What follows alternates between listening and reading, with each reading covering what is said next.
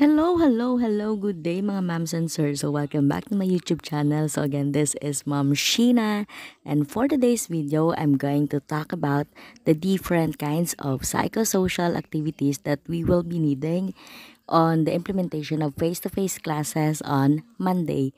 So let's do this. Start with, let me read to you the memorandum released last March 15, 2022, in which the subject is orientation and the facilitation of psychosocial support to learners for the expanded implementation of face-to-face learning modality. According to the Joint Memorandum Circular Number 1 Series of 2021 titled Operational Guidelines on the Implementation of Limited Face-to-Face Learning Modality, schools shall devote the first hour of the first 5 school days to discuss modules related to mental health. This will be facilitated by their classroom advisors or designated teachers. Psychosocial support activities should be integrated within class activities as needed for at least 2 weeks or until learners are more adjusted to the classroom setting. So what do we mean when we say psychosocial? So psychosocial is composed of the two words psycho. It means logical, so it refers to the mind and the soul of a person. This involves internal aspects such as feelings, thoughts, beliefs, attitudes, and values. And for the social, it refers to a person's external relationships and environment. This includes interactions with others, social attitudes and values and culture, and social influences of family, peers, school, and community. And based on a recent post on Manila Bulletin, so the first week of classes to focus on psychosocial support activities according to DepEd.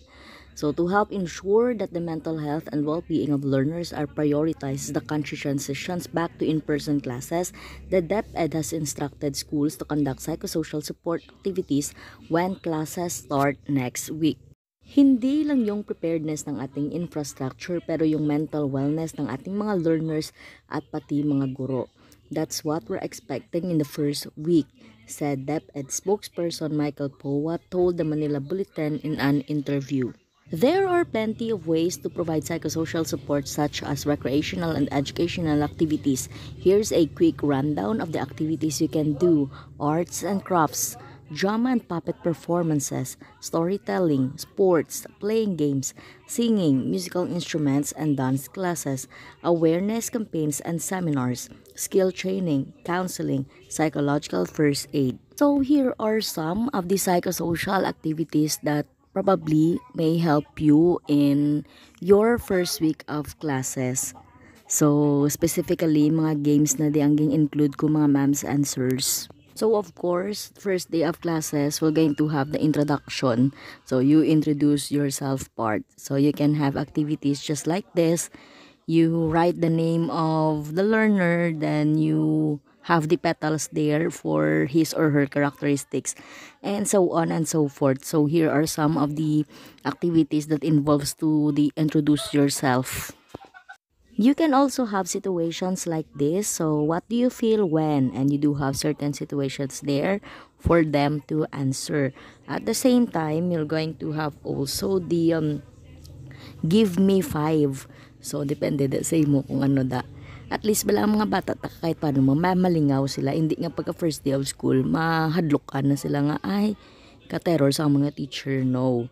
You can also prepare icebreaker sentences or questions there wherein probably being mo being instruction. If they agree, they're going to stand up.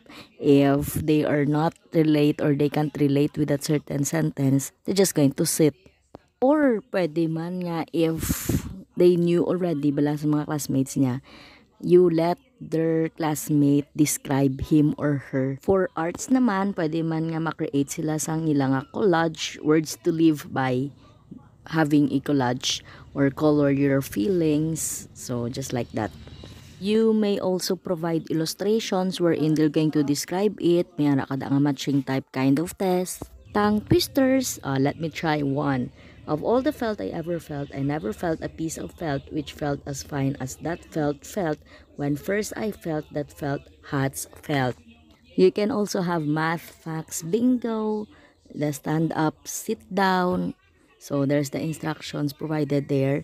So ikaw na lang na bahala mag-discuss sa imong mga estudyante. You can also have this game nga Kick It, wherein you're going to guess words nga related sa ginghatag na sa may pinakauna nga word, wherein may mga clues na da, so you guess the word. Rhyming words, synonyms, and antonyms. Different kinds of riddles. So here are example of riddles. So kung manotice nyo mga ma'ams and sirs, though ang almost kung ang mga examples here is for math because I'm a math teacher. Picture puzzler, wherein you're going to guess the thought of a given statement using pictures. You may also have brain trick games, just like this one. So, may tatlo ka balls. Ano da ang ibutang mo para mag-equal siya sa 30. At the same time, sa colors. Wherein you're not going to read kung ano ang nakabutang word but the color itself. We can also let our students sing. So, I do prepared here 4 songs. Nakita ko ni siya while I've searched on Google. So, pwede nyo gini siya magamit. Let's try Balake Daw Ka Sadya. So, we do have place value and the tune is Mary Had a Little Lamb. See the numbers right to left, right to left, right to left. See the numbers right to left. Now what is their place? See the numbers ones, tens, hundreds, ones, tens, hundreds, ones, tens, hundreds. See the numbers ones, tens, hundreds. Now you know their place. Perimeter, area, and volume song. The tune is London Bridge. First, you add up all these sides, all these sides, all these sides. First, you add up all these sides to find the perimeter. Then, you multiply length times width, length times width, length times width. Then, you multiply length times width, and that's the area. Volume is what fills things up, fills things up, fills things up. Volume is what fills things up. It's length times width times height. May duwa pa tanay ka songs galing daw na huya nako. Char, tapos ko kantahon ton may huya ako no. Okay, so kamo na lang na bahala sang tono-tono ha. We can also use various types of brain teasers as our way of giving activities. So here are examples of brain teasers. Let's see how smart are you. So how many triangles are there? So you do have the illustrations there and you're going to guess how many triangles ang makita da. You do also have matchstick puzzles and you guess the top view of a given pyramid. Riddles and codes. So may mga clues, then may mga corresponding numbers wherein ang mga numbers nga na may corresponding nga letters man nga nakabutang. Find the words or even correct equations on the given grid. Charades or even math charades. So you're going to pick a certain word, you're going to act, and you're going to guess. Ang mga classmates yung mag-guess ang ilang word based on your actions. And more brain teasers. So I do have examples for math.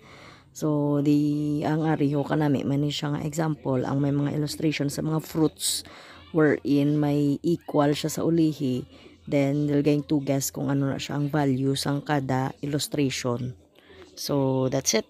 So, yes, I think I'm gonna end my video na lang with this. So, here are only some of the psychosocial activities that we're going to have on the opening of classes. There are so many pagid. So, kanya-kanya ni pakulo mga ma'ams and sirs para ma-interact ang aton mga kabataan kag mabuhayan ng loob kag ma-motivate sila nga mag-learn. Yes, let's do this mga ma'ams and sirs. So, preparations for face-to-face classes. I know nga hindi lang mga estudyante ang excited subong, but also as teachers. So, let's do this. Good luck, the best of luck on the coming school year 2022-2023. So, hope that you like, comment, share, and subscribe to my channel. So, again, this is Ma'am Sheena. Thank you so much. Bye!